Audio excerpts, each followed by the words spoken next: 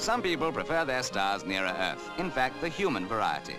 In the world of athletics, for example, Brian Hewson has a legion of admirers.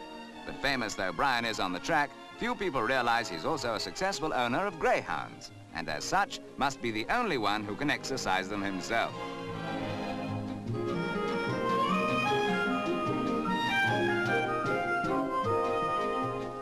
Brian has two dogs. This one is Secret Crash, which have made him top owner for White City in 1960, although it wasn't a good year for him in athletics. So much so that after the Olympics, he thought for a while of retiring.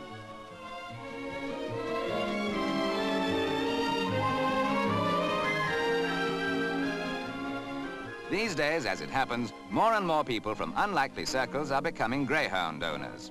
A syndicate of members of Parliament, for example, and in this case, actress Millicent Martin, who is accompanied by her husband, pop singer Ronnie Carroll.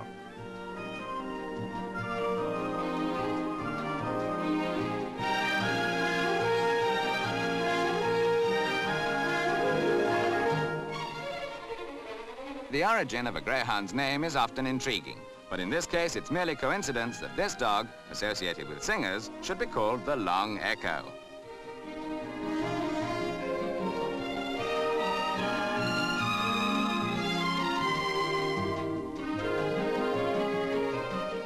It's always been fashionable to own racehorses, but only now does it seem that greyhounds are coming into their own.